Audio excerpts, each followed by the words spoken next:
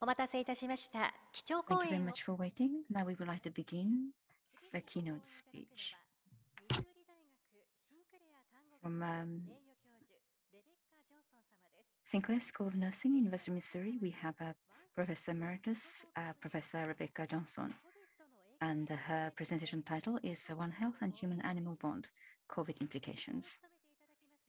And it will be chaired by Dr. Yoshio Koshimura, Chairman of the Human and Pet Happiness Caring Association. Dr. Yoshimura, please begin. Yes, thank you. I would like to begin the keynote speech by Professor Rebecca Johnson. As was just mentioned, Professor Rebecca Johnson, from 2010 to 2016, was the chairperson of IHIO. IHIO is an organization, international organization, that is concerned with the relationship between human and animals, and they meet approximately once every 3 years. And other than that, when the elderly persons spend their last days in a dignified manner, they can spend time with their pets, companion animals. They can live in the same facility. And she is responsible for organizing, building that facility as well. So I would like Professor Johnson to begin her lecture. Looking forward to your presentation today. Thank you very much. I will share my screen now.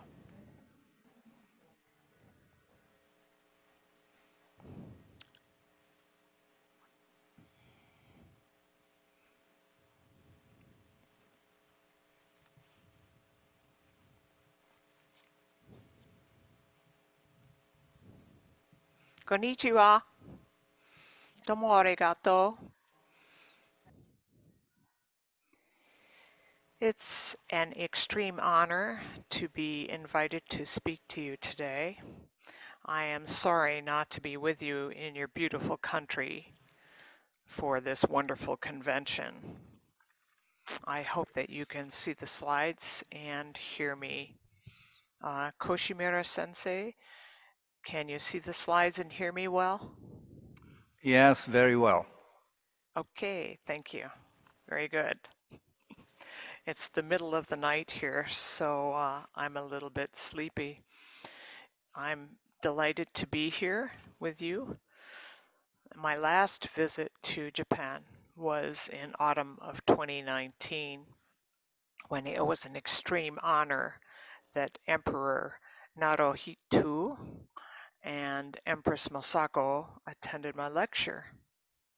But the biggest honor of my life came after the lecture, when I was granted an audience and to have tea with them and with my friends, Drs. Hiroko and Akiko Shibanai. That was indeed a wonderful experience, and I very much enjoyed speaking with Emperor Naruhito and the Empress Masako regarding their pets and my pet.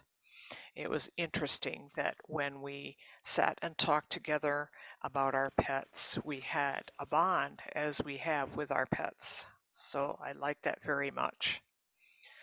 I bring you greetings from Missouri in the United States of America, from the University of Missouri Veterinary Medical Teaching Hospital and the Sinclair School of Nursing at University of Missouri. It was my privilege to work at University of Missouri as a professor for 22 years. I retired in August of 2019, just before COVID. During my time at University of Missouri, I created the Research Center for Human-Animal Interaction. It was a lifelong dream to do such a thing, and with my wonderful team, we were able to conduct studies of connecting people with pets, in particular people in transition.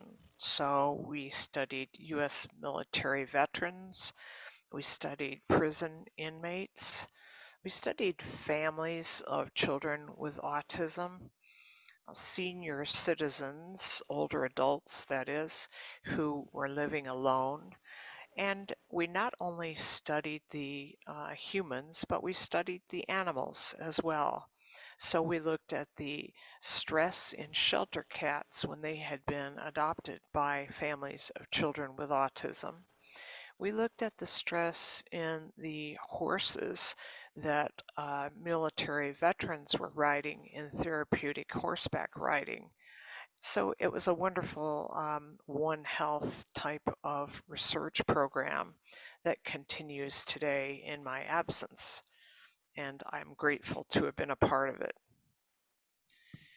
But if we look at One Health, we know that One Health is the idea that the health of people is connected to the health of animals and our shared environment. So when we protect one, we protect all. There is vital symbiosis between people, animals, and the environment. You are all aware that One Health depends on us working together. It involves everyone. It involves veterinarians, agriculture workers, pet owners, healthcare workers, policymakers, epidemiologists, ecologists, scientists from other fields, and laboratory workers. But we all must work together to achieve this wonderful thing known as One Health that is worthy of a convention such as the one we're having today. One Health is important because as the Earth's population grows, our connection with animals and the environment changes. People live closer together. Changes in climate and land use occur. There is more global travel and trade, and animals are more than just a food source. These factors make it easier for disease to spread between animals and people. And our previous speaker discussed the type of transmissions we're talking about very well. So a One Health approach takes on the shared health threats by looking at all angles, humans, animal, plant, and the environment. We must use a One Health perspective toward COVID-19 to study, provide clear and consistent information, and develop collaborative management strategies for this challenging pandemic. We know that there is a defined scope of One Health. Animal models are key factors in better health for all species. It's easier to study animal models in many ways than it is to study certain disease processes in people. Combating existing and emerging diseases and zoonoses and reverse zoonoses are vital, such as through group housing of animals and exposure to infected people. If we control those factors, we can combat zoonoses and reverse zoonoses. Then application of emerging technologies, for example, sensors, nanotechnology, genetically personalized treatments, and vaccines. And through diagnostics and therapeutics developed by human trials, which then benefit veterinary patients, that is, animal patients, and we know that veterinary patient trials benefit human patients. So the focus is on disease prevention and management. COVID-19 has forced our awareness of other people, animals, and environmental factors. There are many characteristics of COVID-19 that lend themselves to a One Health approach. So we'll look a bit at how that happens. Uncertainty has perhaps been the main feature of the COVID-19 experience. We've been left wondering the what, where, who, when, why, and how of COVID-19.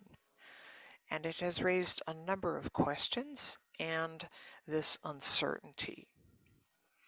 So if we look at this diagram, you see on the left side uncertainty.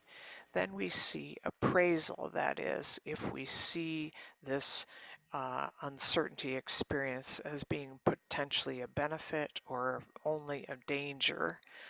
Our appraisal comes to us to guide us with how we can adapt and cope with forming this new normal, which we hear a lot about. That is that probably COVID is not going away. How will our lives be altered in such a way, and how have they been altered in such a way that we have a new normal? Or will we have what the bottom box says, that we have anxiety, depression, social isolation, loneliness? And so where will we be going in terms of these challenges?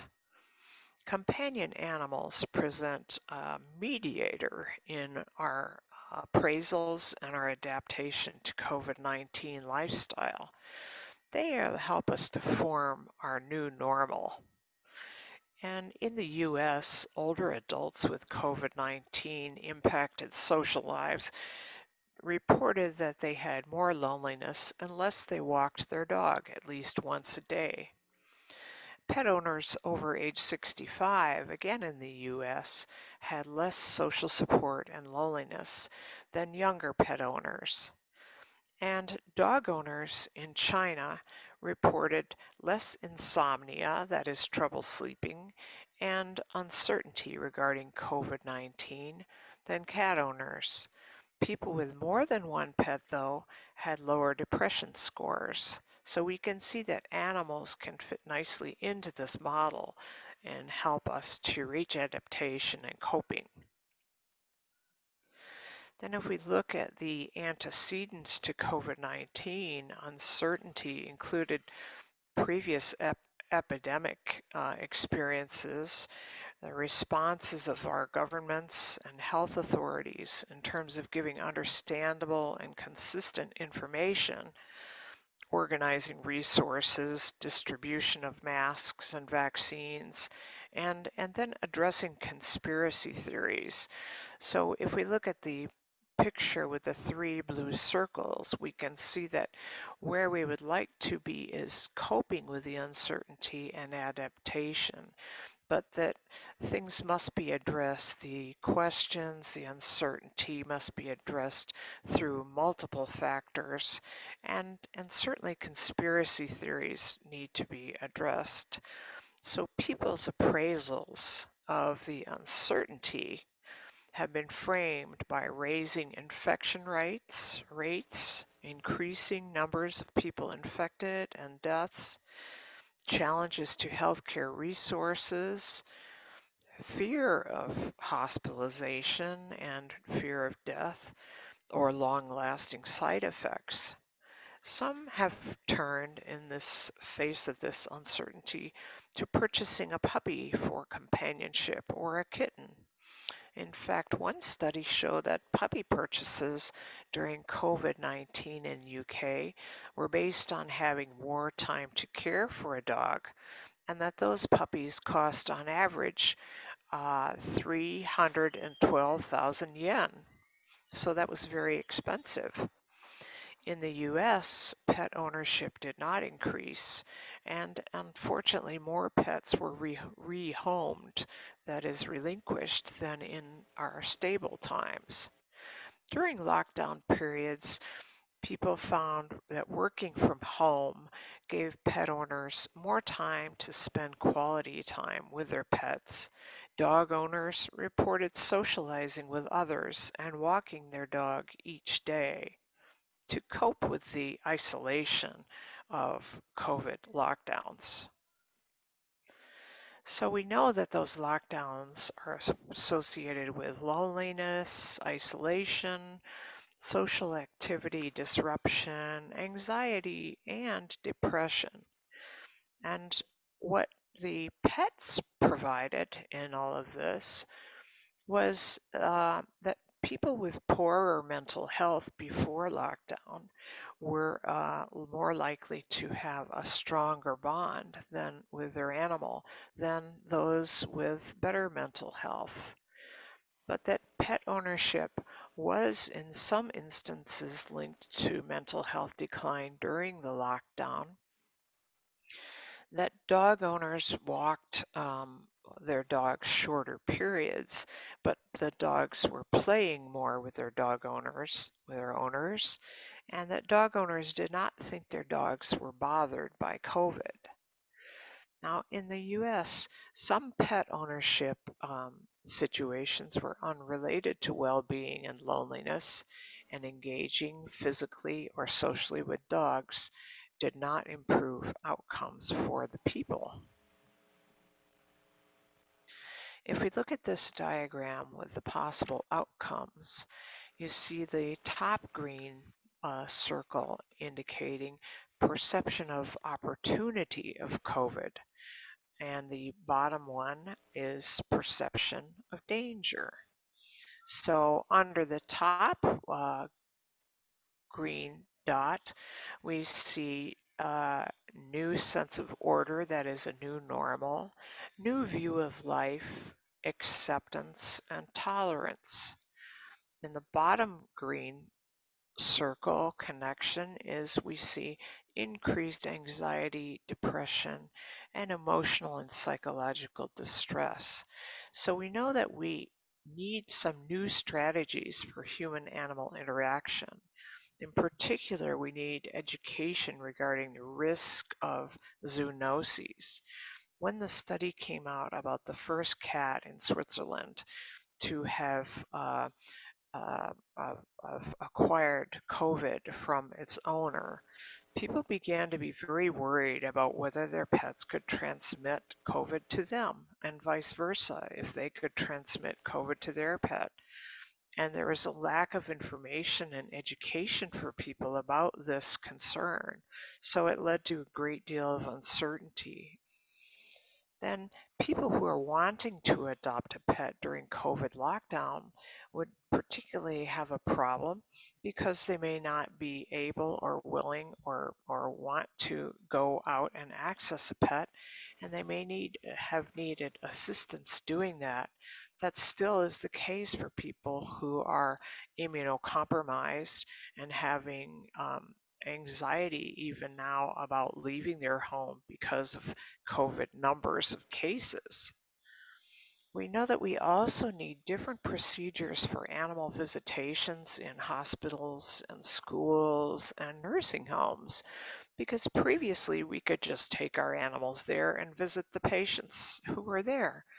Now we know that things like video visits and video chats may be more beneficial or just as beneficial, although there isn't the possibility to pet and touch the animal. But seeing the animal and seeing antics of the animal and play can be beneficial for those patients in a virtual way. We also know that we need more mechanisms for veterinary care, and pet supplies delivery of these services need to change to adapt to those who may be fearful to come to the veterinary clinic. In human medicine, we have seen a very large growth in telemedicine, that's telehealth.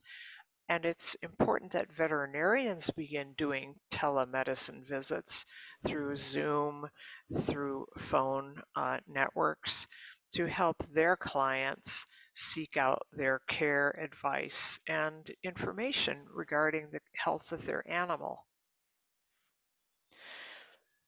Given that this is the year of the tiger, we need the strength resolve, diligence, and persistence that the tiger has if we are going to adapt and develop these new normals for people, animals, and the environment. We need to have our ikigai in place. That is the Japanese secret for a long, happy, and successful life. A reason to get up in the morning, a reason for being, or a path to lifetime fulfillment. It's the art of finding purpose in our life. And COVID presents challenges and opportunities that can be addressed if we have our ikigai clearly in mind, in our awareness. We know that pets can stimulate physical activity, and thus pets can be part of our ikigai. We know that dog ownership has been found to be protective against stress and depression, and to encourage a routine for owners. So it may be beneficial in forming an ikigai. And we know, unfortunately, that there is a disproportionate effect of COVID-19 on vulnerable populations. The poorest countries have fewer resources for masks, for vaccinations, for vaccines, and that One Health disparity in disease transmission, exposure, susceptibility, and expression is alive and well and occurring. And I'd like to give an example of a very strong ikigai in a facility that we created at University of Missouri. It's called Tiger Place, and it is a retirement residence where people move in with their pet. Pets are not only accepted, they are welcomed and greeted, and a range of services is provided for the person and their pet. So we have the veterinary practice office in the building. We currently use it by the veterinary medical school and students, but it doesn't have to be that way. It could be just a regular veterinary medical practice. But in our case at Tiger Place, we have pet care assistants who will go in, have access to help knock on the door of the person's apartment and help to empty the cat box, help to carry in the food, heavy bags of dog food, help to walk the dog if the older adult is feeling unable to at that moment, and generally provide a great deal of support for the animal, but also for the caregiving of the animal, and to support the human-animal bond in the residents of Tiger Place who have pets. One wonderful feature is that even those who don't have pets at Tiger Place know the pets and learn to be friends with the people who have pets. So the animals provide the social lubrication, the social lubricant that we know occurs outside of retirement residences. When people walk down the street, they're more likely to respond positively to someone with a dog than someone who is not walking a dog, for instance. And what we have learned from the residents of Tiger Place is that their ikigai is very much based on their animal. They will tell you that their dog or cat is their reason for getting up in the morning and for continuing to walk and for continuing to try to be as healthy and active as humanly possible. So their fulfillment and their path to this meaningful purpose in life has to do with their pet. And at Tiger Place, we are very happy to support that. One of the main criteria for admission to Tiger Place, though, is that the pet must not be person or animal aggressive. So we have a temperament screening that is used to be sure. And if the animal is aggressive, then we would rather that the owner and the animal would live somewhere other than Tiger Place. One of the wonderful things that happens at Tiger Place, and I really believe it's because the residents who have pets have their ikigai based on life with their animal, is they stay at a plateau, then they may have a slight health problem of some kind, and then they go on another plateau and they stay there for a long time, and then another. And the idea is that they live a very long life with small adjustments or adaptations to change in their abilities, rather than in a nursing home where they may just usually start here and just keep decline on a steep decline until they pass away. So at Tiger Place, we think that the ikigai of the residents is vital to their survival and their longevity and to their health as well. Successful life includes health, and we're happy to have Tiger Place be one that really promotes that. Now the question is, can this be replicated? And I say yes, amen, because it is being replicated in Japan. In Osaka, for example, there is a replication that is appropriate for Japan and for your culture. And I think it's called Peppy Happy Place. And I had the opportunity to visit there during my last trip to your wonderful country. And it was a very exciting thing to see as it is developing, as it was coming into being, the planning stages to make it work so that it provides the ikigai for the people, but also for the pets who live there. So these two pictures that I have on this slide, the hand and paw, really are indicative of the kind of quality of life, the kind of fulfillment, the purposeful life that one can have with a strong bond with a companion animal. And I doubt that I am saying anything to any of you that you don't believe when I say that, because generally people who are into One Health are also understand the benefits of human-animal interaction and the human-animal bond. So Tiger Place is one way that University of Missouri has really operationalized helping people have their pets and their ikigai. One of the other wonderful things there is that we have as a learning laboratory for all students at the university. So law students help older adults with their legal matters. Other physical therapy students help do exercises with the residents.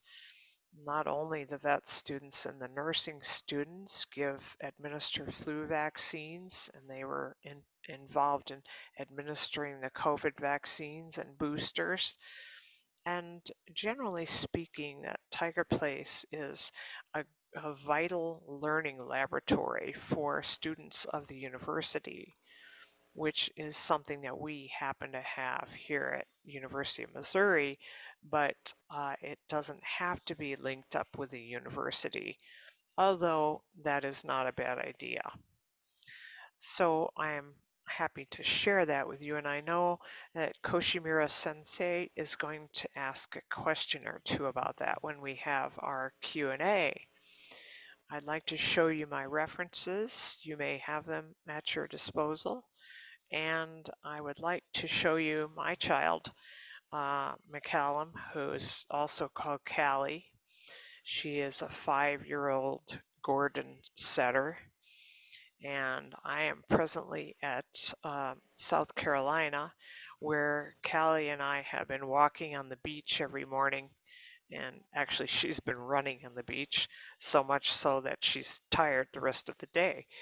but we're having a little vacation here, and hence I had some internet problems. So I went to a hotel nearby to speak to you tonight, and I will tell you that this is pretty late for me. It's now 1 o'clock in the morning here, and I can't remember when I was up until 1 o'clock in the morning before this. So I will turn over to Koshimura Sensei to pose questions that we can talk about.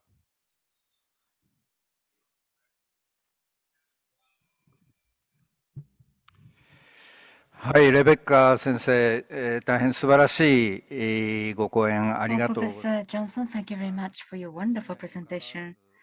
And despite this being very late for you at night, thank you very much for staying up so long. それではですね、私の方 Now, から何点か質 I 問 would を like さ to せてい ask た a だ few けた questions ら to と思 you, うん if です that's が、 okay. 私も And タイガープレイスの方には、 I have actually visited Tiger Place 3 times so far. 今現在、日本 And においては right ですね、 now in 官 Japan, 民の力を結集して、 we're trying タイ to ガープレ get イ the スに匹敵するような power そういう together レスト between ラン public と and private 家族 sectors. プラス高齢者施設 So を建設しよ companion うという animal プロジェ land クトが and also elderly people's facilities タイガープレイスという built into シス one テムを運営 facility. するにあたり This ま is a して、 plan that we're working 今 on. 一番大切に As している you operate Tiger そし Place, て what 一 is 番重 most 要 important な for ル you? ール And what is the ある most いは important これを rule すれ that you ばタ apply イガープレイ to ス Tiger Place? が成功した一 And 因だとい what う is the 大きな success, 実証がござい key ま for すから、 success for 教えていた Tiger だけます Place? でしょう What か。 is the philosophy of Tiger Place's operation? Yoshi, I think you asked me a question, but it was in Japanese, so I didn't understand. Could you say, Okay. could you say the question in English, my friend? And by the way, I like your University of Missouri tie. Okay, well, this is a tie you kindly gave me before. Okay, At Tiger I'll Place. just repeat our question. Okay. In Japan, right now, some project is going on with the collaboration of government officers as well as private sectors, which is the total pet land, including Tiger Place type facility.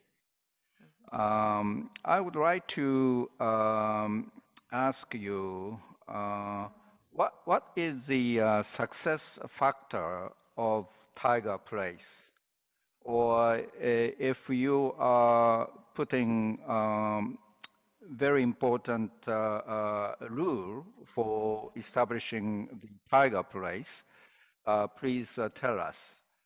Anyway, what is the success factor or management philosophy for the successful operation of Tiger Place in the United States? Thank you. That's a very good question. The key factor for Tiger Place's success is that it is a collaboration of multiple disciplines. So we know that older adults are complex people. They don't get more simpler as they age, they get more complex. So we have a good collaboration between medicine and nursing and veterinary medicine and public health, and that is the key to success. And number one, it must be that pets are a vital part of Tiger Place. It has always been a number one factor that pets are important and we want them there because they are good for older people. Dr. Rebecca? Dr. Rebecca, can you hear me? Yes, I'm so sorry. You can use the simultaneous interpretation service we have. And yes, are you using the PC? Okay, from the Zoom toolbar, so you can find the interpretation icon.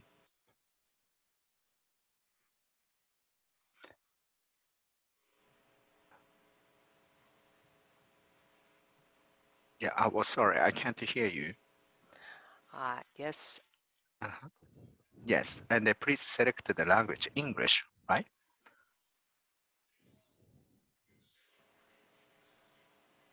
Yes, Test, from the interpretation icon. Can you hear the interpreter's voice? testing, Yes. testing. This is Yes. interpreter speaking. Testing. Yes, I can. Thank you. Thank you. Go ahead, please. はい、それではどうもありがとうございました。それではですね、Thank you レ very ベ much ッ for カ your kind answer. And in your presentation, you talked about the Japanese word ikigai. Ikigai. Now, what is your ikigai right now? Can you please share that with us? Yes, I can share that with you. My ikigai right now is gratitude. I believe that being grateful for all of the blessings in my life is what gives me the reason to get up in the morning and purposeful life. And of course, I'm very grateful for my dog, but I have so many blessings. I'm very rich with blessings. I always have been. So gratitude is my ikigai. はい、ありがとうございます。 Thank you very much for your answer. Now, HAI, human-animal interaction, when an animal comes in contact with human, how much benefit do you think they can enjoy? Do you mean the animal or the human or both? Well, both, but particularly this time for animals. Mhm. Well, we know that animals enjoy the same neuroendocrine hormonal changes as humans when we interact with them. Dr. Johannes Odendahl's classic work in South Africa demonstrated that very clearly, and it has been replicated since then. So we know that when we interact with our animal, their heart rate slows, their respiratory rate slows, they feel a sense of well-being, relaxation, and warmth and nurturing, just as we do. And Linda Handlin's dissertation it really demonstrated that too, that interacting with a brand new baby, the mother and the brand new baby, was very, very similar hormonally when the same person interacted with their dog. So we see that this neurohormone connection is very present, and it's trans-species, across species, which is nice. Oh, very nice. どうもありがとうございます。 Yes, very nice. Thank you. So that's exactly what One Health is all about. Thank you very much for your very kind answer. Now, in AAA,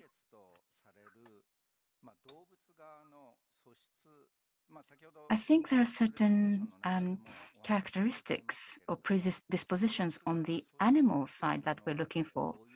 So what type of animals are we looking for? In AAA or AAT, we are looking for an animal with a calm temperament that is not fearful or aggressive. Of course, we want no aggression, but we want an animal that is receptive to its human and focused on its human handler, but will also interact calmly and positively with the person that's being visited. But you know, COVID has made a major challenge for people doing animal assisted activity and animal assisted therapy, and to the point that it has become really virtual. So kind of a telehealth, tele-AAI process by visiting through Zoom, or in the case in the hospitals, it's possible to call in to here in the States, and I'm sure in Japan, because you're so much more advanced than we are, to call into the hospital system and get on the video screen, and your animal could be seen by not just one patient at a time, but by an entire floor, entire unit, entire ward. And that is a very exciting thing. Now, of course, we don't have the human touch of the animal, but we have to be careful that we take care of the welfare of the animal as well as the human in both AAA and AAT. So we don't want the animals getting COVID any more than we want the people getting COVID or anything else that's infectious, potentially damaging. はい、ありがとうございます。要約、しますと、人と動物の相互作用が、ワンヘルスの概念に、貢献する最も大切な要素というものは、何になるんでしょうか。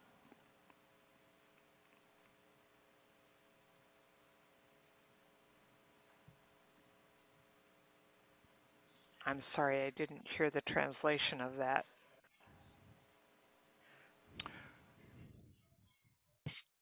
What is the most important factor when you think about the contribution to One Health when you discuss human-animal interactions? I think the most important factor of human-animal interactions regarding One Health is the fact that it is reciprocal, that it goes both ways from the human to the animal to the human. And of course, we mustn't forget the environment. So when we are interacting, for example, with our animal, we have the opportunity to engage with the environment in a positive way. At the same time, we must be responsible pet owners. And if we're outside with our dog or cat and they defecate, we must clean up. So we have a responsibility to our environment just as we do with our pet. And I have a friend who walks her cat. She has a wonderful cat who walks along in front of her off lead, and she's very responsible because the cat wants sometimes to go and get in people's shrubbery and chew things and start tearing things up. She's very careful to go and pick up her cat and prevent it from doing this. But we have in One Health, it's reciprocal, and we know that the circle goes around pets or humans, animals, environment, but it goes around in both ways, which is really quite wonderful.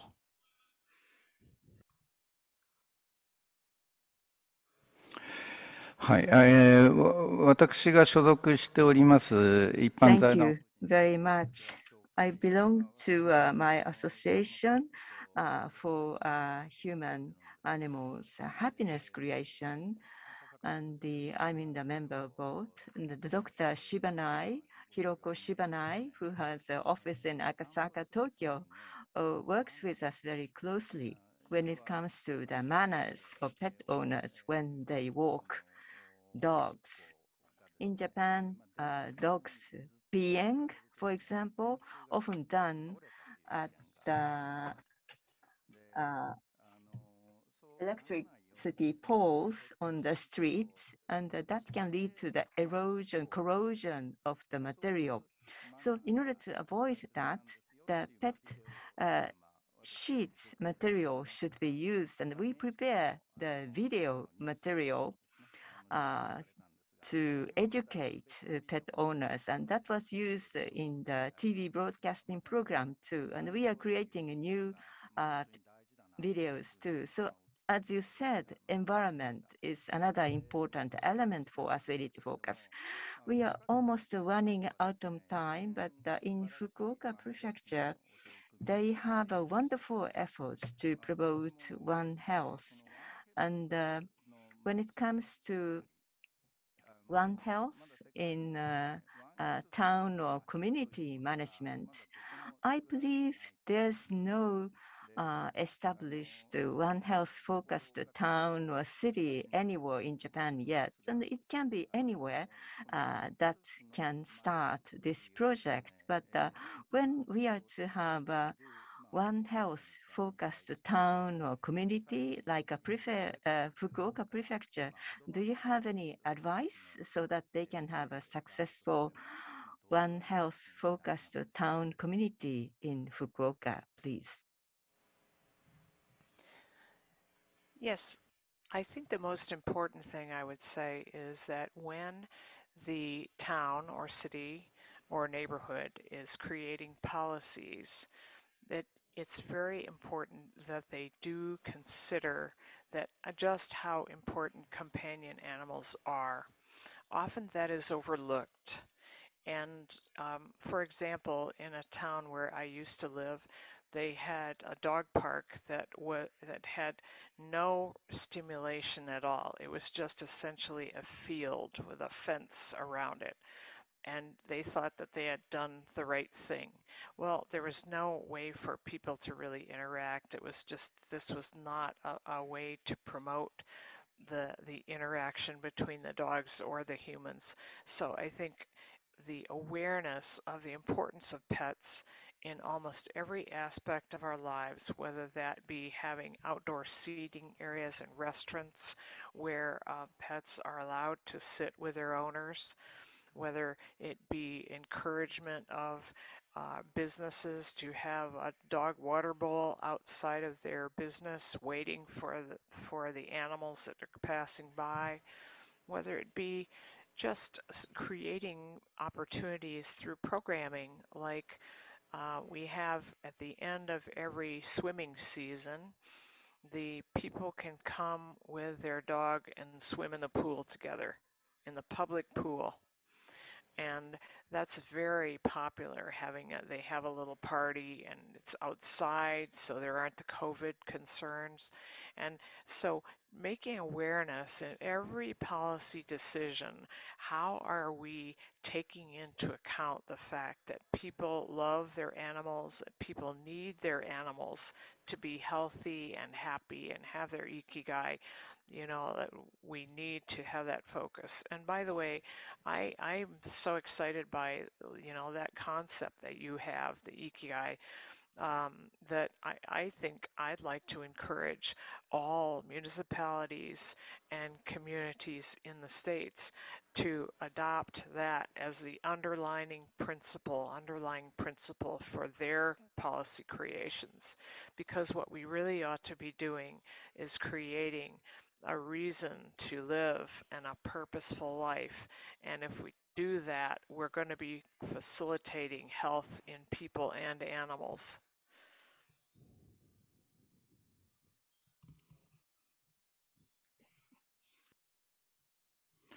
はい、大変素晴らしい、ご提言、アド Thank バ you イス。 very much for such a wonderful suggestion and advice, Dr. Johnson. And thank you very much once again for your wonderful presentation and answer to all the questions. Please give a big applause to Dr. Rebecca Johnson. We know that many of you are participating through internet, but please give a big applause in front of your Zoom screen. Thank you very much from all the way from the US. Thank you once again. ジョンソン様、越村様、ありがとうございました。ありがとう。